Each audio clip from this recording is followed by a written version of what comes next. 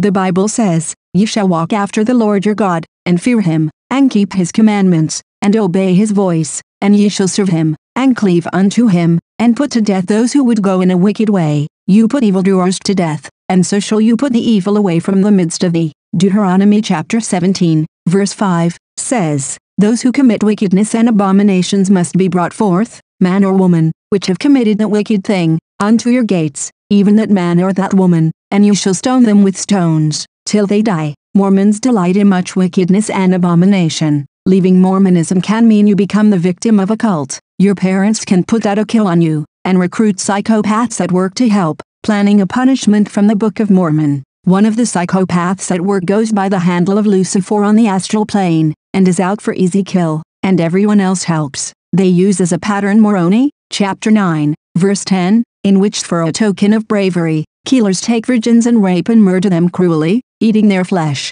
This is what they planned for you, because you wouldn't break the sexual misconduct policies, because you didn't agree with Mormonism and left Mormonism. This is murder, murder, repeated attempts, over and over, murder, with everyone consenting. The Bible does not permit murder or rape. You cannot punish a damsel who is a victim of a rape or an attempted rape. The damsel cried, and does not get a penalty, but the penalty for all who consented to the rape is death, and the penalty for murder is death. The evil must be put out of Israel. All who turn their feet to evil, are evil, and the evil must be put out of Israel. Deuteronomy chapter 22, Lucifer, is here, in real life. This is the end of the 1,000 years tribulation, and Lucifer is still here, hiding, in California, in academia, in a state university, posing as a geneticist and releasing COVID in public places, making the world a living hell. He is a killer. I have the mind of Christ. I cast you out, you unclean spirits, in the name of Jesus.